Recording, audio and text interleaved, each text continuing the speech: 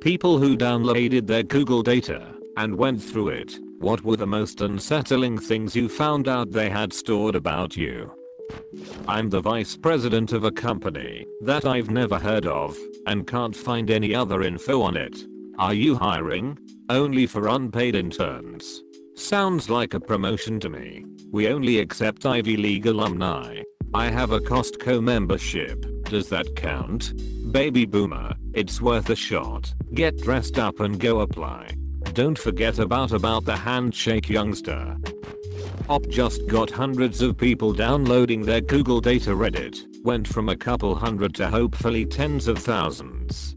Hope so. Healthy reminder for people to realize just how much data they really give out about themselves and how badly that could end if leaked or used for malicious purposes by some government or corporate entity. The huge potential for each and everyone's very own personal shit hitting the fan and spread everywhere without a possibility to clean it up. Edit. Kind thanks to the anonymous benefactor for the gold. I hope this thread is enlightening to many people. This might be the day when I get to say RIP inbox. Edit. Holy crap. Thank you good people for all the awards. I've never been gilded before and have no idea what to do with those, but I'll find out. Inbox did not die, but for a while it felt like close to choking to death. I read every message, did not reply to everybody, but I tried to thank each and everyone who gave silver, gold or platinum. I'm thankful for every award. Their profile claims I like Chinese rap. I have no idea why, other than one video I came across in the YouTube rabbit hole. You are now moderator of r/China. China will grow larger. China has been generous. A very good plan. There's an audio recording of me saying check the Jewish boy's penis. I don't remember ever saying that, but okay. I'd never admit to that on the internet either, buddy. Unless you're a male.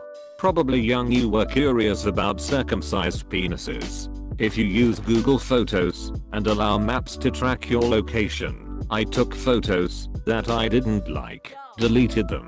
Weeks later I'm just browsing my timeline in Google Maps and those deleted photos are there, tagged to the location. Nothing incriminating, just thought you should know that a delete isn't a delete. Edit. A lot of people aren't reading this properly, so let me clarify. I didn't say I found my photos on Google Photos Cloud after deleting them on my phone. I found my cloud deleted photos on Google Maps timeline. And please spare me the guess. What Google still has it? Paranoid shit. I know they still have it, and I don't care. I'm merely answering Op's question. Yeah, I deleted some old photos and a year later they came up in a montage of the year. The funny thing is, I'd like them back, but can't find them anywhere else. Just to be sure, did you go to photos.google.com where it backs them up? You can change your settings so it only stores them to your device. Edit. Thanks for the gold. I'm glad I could help so many people recover lost photos. Here are instructions to change backup and sync settings in the Google app. Dude, if I had gold to give I would shower you in it. There was a lot of old lost photos in there that I thought I has lost on an old phone. May luck find you today. Recordings of conversations with my boss over 2 years. I don't know why it only had recordings of her and us talking and no one else. Just listened to a load of voice clips of me talking into my voice to text thing on my phone keyboard while driving 4 years ago. Me talking like an idiot, speaking really slowly so the words could be heard distinctly. I am going to get bacon. See you later. Deleted. I love how everyone's first instinct is delete. We have a universal aversion to hearing our own recorded voice. When I hear my own voice, it infuriates me because my real voice sounds exactly like what I imagine the most annoying voice someone could have sounds like. Is that what I sound like? Seriously, you don't find that incredibly annoying sounding? How are we still friends when I sound like that? I got drunk once and proceeded to get lost on the way home, ending up cycling on some highway. For 2 years I wondered where the hell I had been, until I saw Google's location history for that night. I just found out I did fucking go to McDonald's in the middle of the night at my mate's birthday party without anyone fucking noticing, and they were telling me I was just passed out the whole time. Or your friend stole your phone, took it to McDonald's. Dude, this will be so funny when he goes through his phone's Google Maps history later. Google knows more than you. Definitely the voice recordings.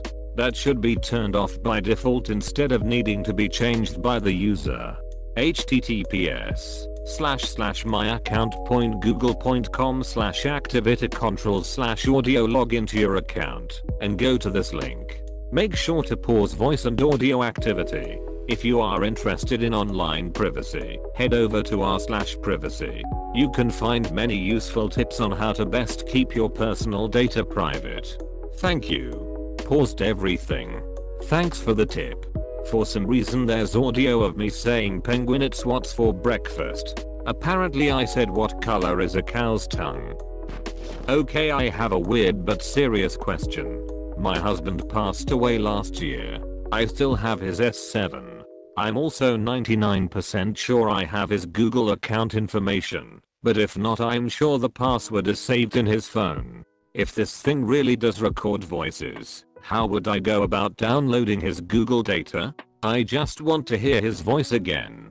I'm starting to tear up as I type this, but seriously, I only have one voicemail from him on my phone and maybe a couple videos. Anything more I can get of his voice, pictures of him, I haven't been able to restore. Anything I can get I want. I miss him so fucking much. If you have his Google login info, you can get to the voice recordings through the link below and logging in with that Google account. Then go to data and personalization, voice and audio activity, manage activity. From there you can play and download audio clips. OMG y'all, thank you so much. I'm like bawling right now. I accessed it no problem. And even though they are short little clips, some of the last ones he said were Ashton is my wife and I love you baby. You have no idea how much this means to me. Some are stupid things he googled when we were arguing about stuff, conversions, song names etc. And they made me giggle because it brought me back. Oh man, I miss him so much, but at least now I have this little snippets of memories. This seriously means the world to me. I'm so glad I stumbled upon this today. Edited to say, I always used to harp on him for asking Google everything and using voice to text. I'm so glad he was a smart ass enough to use it mostly for texting me and looking things up when we were together. For once, thank you for being a creeper Google. This is probably the only time I'll thank you for it, and I'm scared to look at my own data, but thank you for this. All phone activity, opened app, closed app etc. From the very first day I owned my phone, constant check of my GPS, constant check of my device orientation. If someone steals your Google account, they basically can find out everything there is to find out about you. Then they'll be disappointed. I used to hack people's accounts when I was younger just for fun, and because my moral compass was a bit broken. This was back before everyone used apps to communicate, so emails held everything. If you wanted to send someone a dirty picture, email was it. The one thing I quickly learned, most people are boring, and didn't surprise me. Even if I found the odd secret, it wasn't really that weird. I don't do anything that I need to hide. If Google wants to listen in on me, go wild. I'm not so arrogant to think that the tiny speck of life that I'm on this planet really matters on any grand scale, so I'm not wasting time worrying about this stuff. Juicy details start to become dry once the supply is unlimited. Just like it is, man.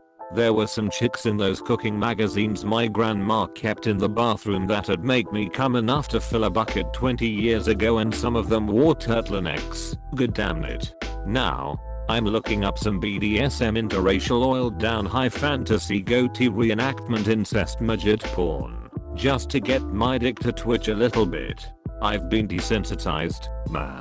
The supply too big for my tiny monkey brain. The most unsettling one I've had came from Facebook, not Google. Mine a bit of background. I'm a straight guy with a lot of LGBT friends and was actively involved in supporting the Australian same-sex marriage campaign. So FB probably had me flagged as gay at the start of 2012. In 2012 I started dating someone. We'd been friends for some time. I'm on Facebook all the time. She had an account, but almost never used it. We basically never communicated on Facebook. Immediately Facebook started telling me to mark her as a close friend and all of its ads changed from gay singles cruise and similar to romantic getaways for couples. I can only assume that it was able to tell from GPS that she spent a night at my place and that I spent one at hers a few days later. I never thought of that. 2 phones at the same place during the night tells a lot, I guess. Damn.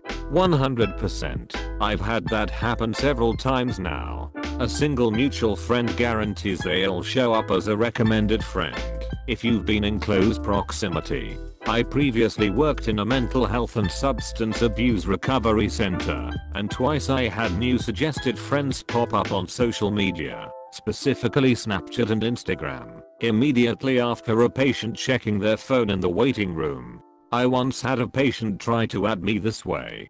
Our GPS locations matched up and flagged us. Till Ron Swanson had it fucking right. Erase all pictures of Ron.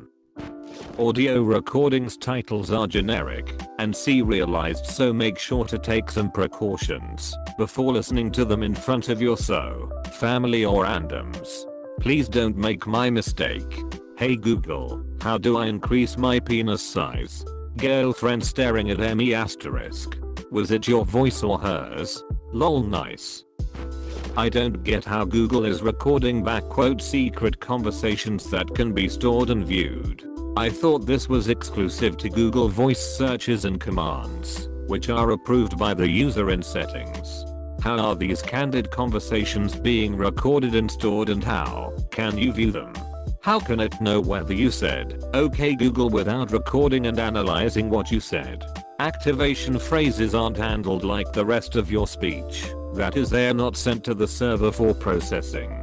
The microphone is always active, but the device doesn't record anything or send anything until the onboard hardware detects the passphrase. It's a rather simple system, sort of like a more advanced clapper. This is why you can't easily customize your activation phrase, even though there's a million trackers who'd want to say computer, and why you can't train it to ignore voices that aren't yours, and anyone saying "Okay Google" or "Hey Siri" on TV will activate it. Edit. Spare me the tinfoil hat replies. I've disabled inbox for this post. The Amazon Echo can have computer as a wake word. I tried it, and it was amusing for a few days, until I watched an episode of Star Trek. They say computer about 500 times an episode, and it was a nightmare.